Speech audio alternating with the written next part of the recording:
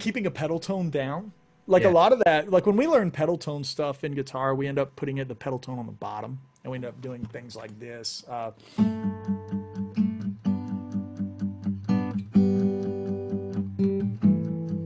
We end up doing that kind of thing, right? So with like the chicken picking thing, you're doing the opposite, where you're putting the pedal tone on the top.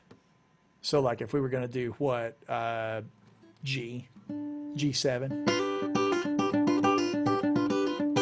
There I've got the pedal tone on each side actually, but you can do it with just on the bottom.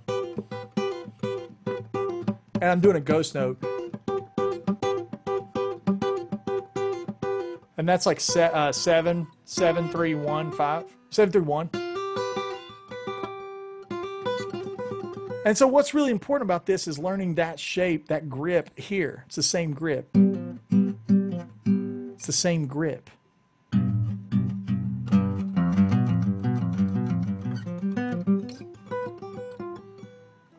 You know, that's the really important part of it, is looking at when you learn something on a 2-string set, if it's on the B and E, the G and D, or the A and E, you immediately have got it in 3 other octaves. You guys get that? Everybody nod if you get that, or shake your head if you don't get it.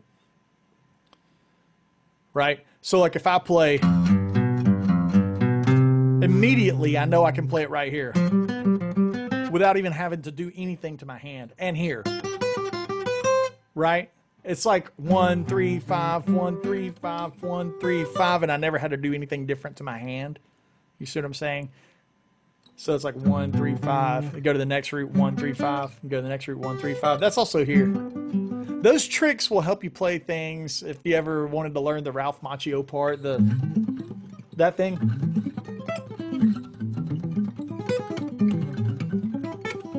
If you know what I'm talking about, the Crossroads thing. Anybody ever seen that movie? Yeah.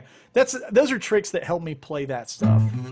You know. So I'm playing 1, 3, 5, 1, 3, 5, 1. Yeah.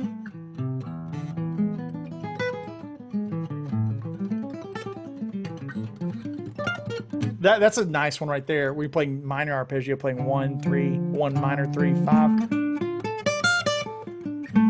And you see what's happening right there is like knowing that if I'm going from this, my next jump will be cramming my middle finger to the fret that my pinky was on. This action is so high, it's ridiculous. I love it. But it's really hard to play.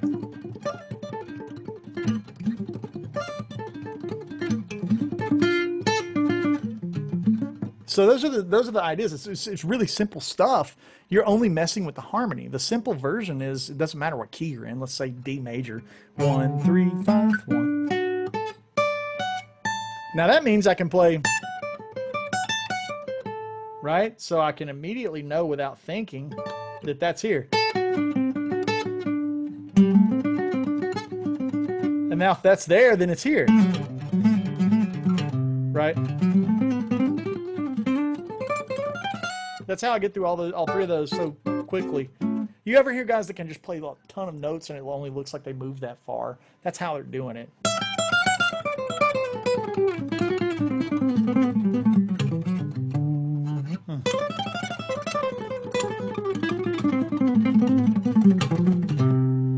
So as much crap as that was, all I ever played over and over again was this. All of those little, it's like, here's D. So 4, right? Same thing. Down to root, then 7. Same thing. Same thing.